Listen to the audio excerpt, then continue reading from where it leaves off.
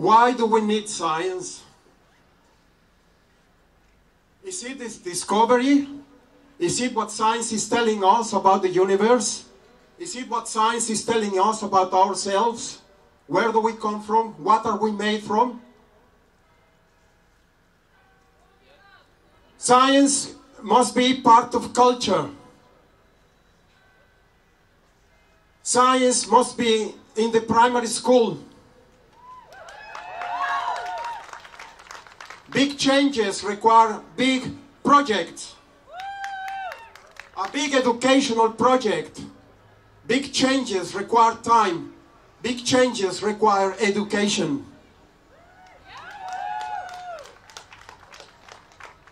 I'll tell you 3 things that science has done for us in the way of culture. Number 1, our chemical structure. Our chemical structure is shared by every single living thing on this planet, dead or alive. Since the very first bacteria populated our world, nearly 4,000 million years ago, it is the same chemical structure.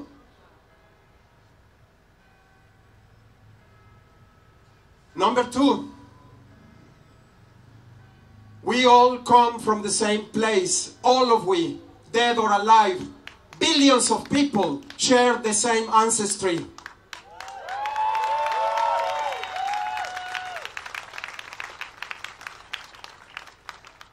We all come from here, from Central Africa, only a few thousand years ago. How do we populate the planet from here? A single family. By migration.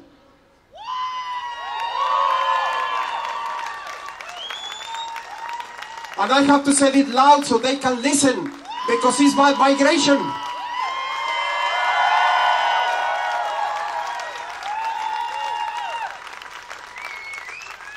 And we populated the entire planet, Asia, Europe, and then America, the continent, not the country. America is a continent. And what happens next? 500 years ago, the Europeans took the ships and discovered America. And they found their cousins living there. And they didn't recognize them. And look what's happening today, because we don't recognize each other.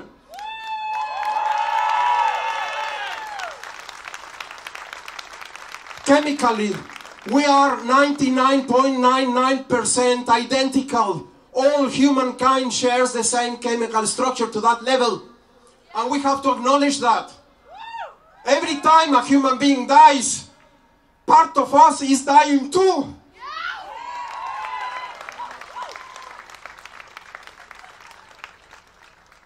Number 3. This globe is about 30 million times smaller than the Earth. At this scale, what we call the planet, what we call the environment, the atmosphere of the Earth will be a couple of millimeters high at this scale. A couple of millimeters high at this scale. The space station is 5 millimeters high at this scale. The oceans are as deep as a thickness of a piece of paper here. That's the water that we have. That's the atmosphere that we have.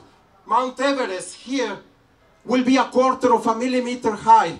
A quarter of a millimeter.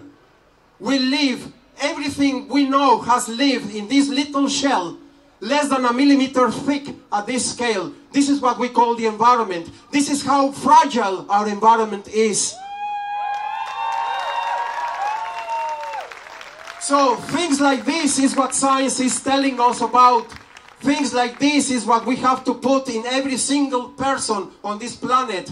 Humans have the right to knowledge, and these simple things have to be part of our culture. We have to put that in the schools. We have to put that as widely as possible. Thank you very much.